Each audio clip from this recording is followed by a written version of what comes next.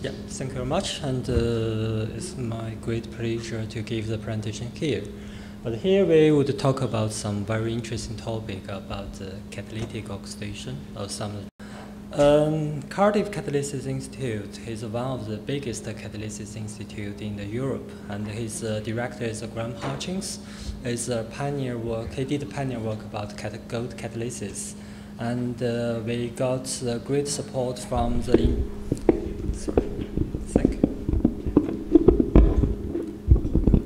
We got great support from the British industry like the BP and Johnson Matthey and other companies to support our research.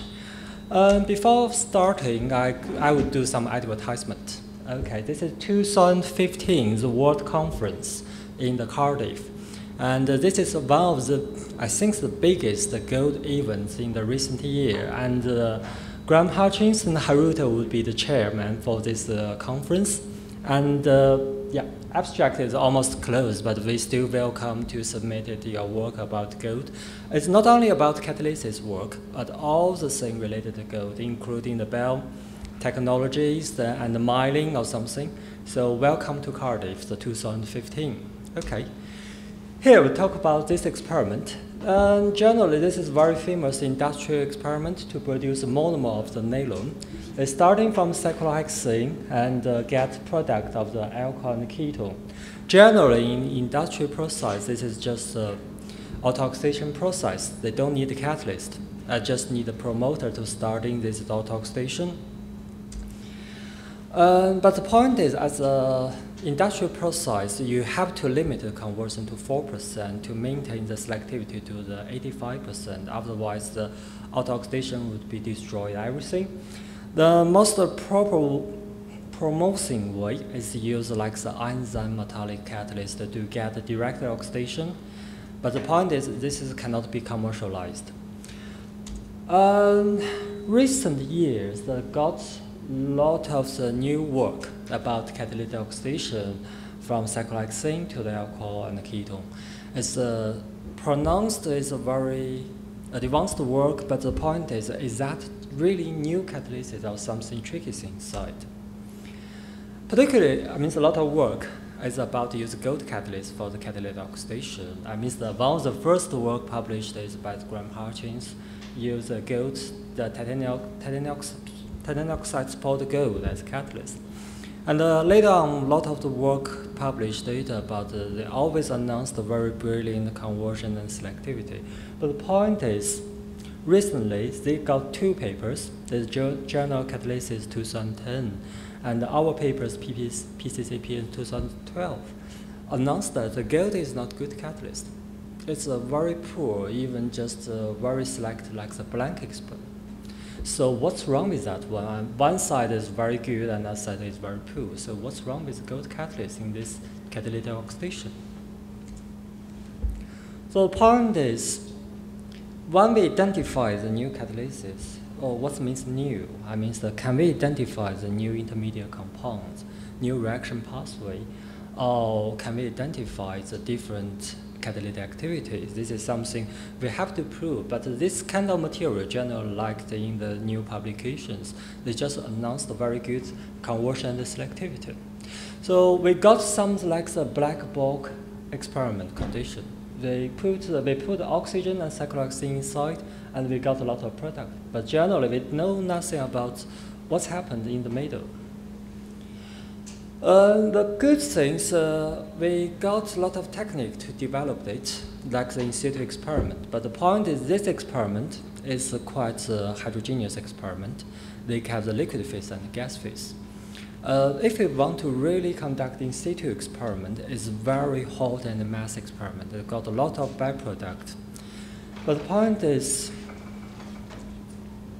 if you're starting from the intermediate compounds, peroxide, and to study the decomposition of the peroxide to different radical. And under this reaction condition, we can control the room temperature and generally the homogeneous liquid phase experiment. And in that case, we can get very cold and clean the reaction pathway, and we can use that one to identify the intermediate compounds, because here we have the dioxide inside. they can help us to understand how the dioxygen dissociation happened under this reaction condition. So here we use a technique is called the spin trap EPR experiment. So generally you get a spin trap and they can attach their radical and prolong the lifetime of the radical. And then they can use EPR technique to catch the formation of the different radical. And the EPR spin trap technology looks like that one. We would get a different radical.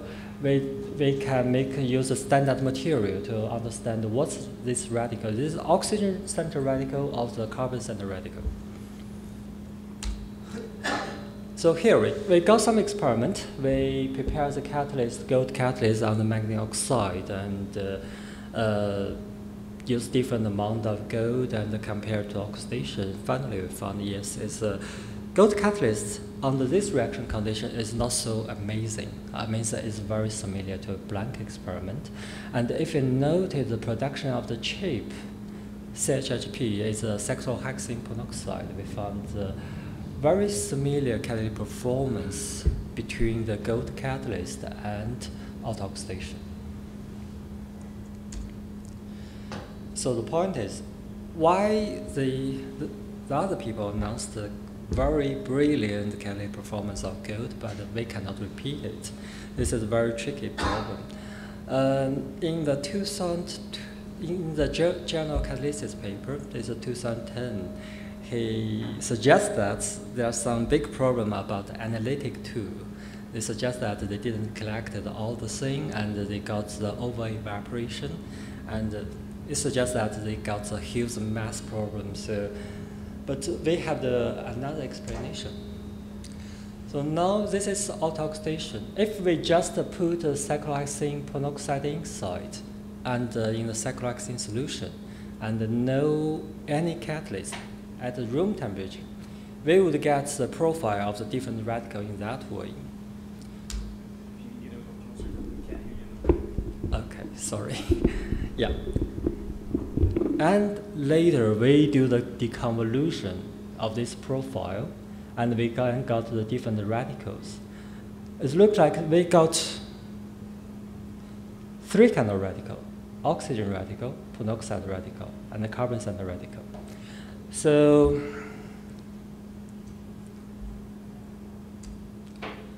this is, we do the relatively, the quantitative analysis about the concentration of the different radical. Generally get 50% oxygen radical and 44% peroxide radical. It looks like this just this confirming this is just the autoxidation pathway, and the radical quenching with each other got this one. And this is reaction pathway. And later, if we put a gold catalyst inside, we got a very different radical profile. And after deconvolution, we can see that generally we got a lot of oxygen radical, but a very small amount of the peroxide radical, and 2 kinds of different carbon center radical. And we do the analysis about quantitative analysis, and where oxygen concentration increased to 81%, and the peroxide radical is just 8%. So it looks like gold is very active for the dioxygen dissociation and for the evolution of the radical. So this is why he can promote it autoxidation pathway and give a good activity. But the point is, we have to point that autoxidation reaction is a very, very tricky experiment, and it will be initiated very fastly, and sometimes it will be initiated very slowly, so we can see the induction period about that one. So the point is the gold, catalytic role of the gold is just working for the intermediate compounds. It's not from starting the oxidation of the cyclohexane. So it's really rely on how the happen of the autoxidation. If the autoxidation didn't happen, the gold catalyst don't show the catalytic performance. And once the autoxidation happens, they can promote it reaction pathway. So I think this is the main reason why some people report very good catalytic performance, but finally some people find this is just nothing. So here we do the comparison. We can see that generally by using the gold catalyst, it really improves the dioxygen dissociation. But the point is that this dioxygen dissociation is only happening in the intermediate compound. They cannot improve the dioxygen from air. So this is a really shortage of the gold catalyst. So it's not a strong catalyst for the oxygen from the air for activation. So now we talk about it. In the 2010, they mentioned that the gold working as just an initiator, but with a poor catalytic performance. But the point is, now we know his function is not only an initiator. He worked a lot about the intermediate compounds. And he do the dioxygen dissociation. So finally, is this catalyst or initiator? So it's very difficult to give the clear explanation about the role of gold, but we have to see that they have the combined role of the initiator and the catalyst. He working as catalyst for the dissociation of the peroxide intermediate compound, but after dissociation, he promoted the autoxidation pathway, so he's also an initiator. So conclusion is that one. So we designed the new methodology to identify this kind of complicated reaction pathway. Generally, if you have the very difficult chemical environment, you have to simplify it, and either jumping from the really in situ experiment under the very harsh reaction condition, or you have to do the very high vacuum characterization surface science. And the point is, the signal you got it, maybe you cannot combine together because the real reaction condition is very difficult to perform it. So what we do is we use the intermediate compound to study clear evolution of the intermediate compounds. Then they can give the more detailed information about how the evolution of the intermediate compound, and it gives the direct evidence about this reaction pathway. And later on, we just published this review in the PCCP about the catalytic oxidation and the autoxidation. We mentioned a lot of the tricky thing about the mistake and misunderstanding in this area. So if you are interested, please read that one. So here we have two acknowledgement. So the Marco Counter is my colleague, former colleague, now working in the University of Sheffield, and Graham Hutchins, David Knight. Definitely, we have to thank the Case Winston and our funding support from the investor company. Thank you very much. Do we have any questions? Questions? One here. Okay. Yeah. Interesting to use gold on magnesium oxide. Yes. It didn't come clear to me at what conversion do you run the reaction? In industrial applications, they run the reaction at a conversion of 4 to 5%. Yes. And what is your conversion, please? I missed it. Okay, so... Oh, I see now. Yeah, this one. Okay. So generally, Good. our... It's okay, it's okay. Next question. You have, of course, the ketone and the alcohol. Yeah. And you get a lot of CHAP to name, cyclohexyl hydroperoxide. And when you add now to your gold magnesium oxide, boric acid, as they do in the case of an industrial unit, what is the ratio between alcohol and ketone? Oh, this is a very interesting point. I think that this is a very important question.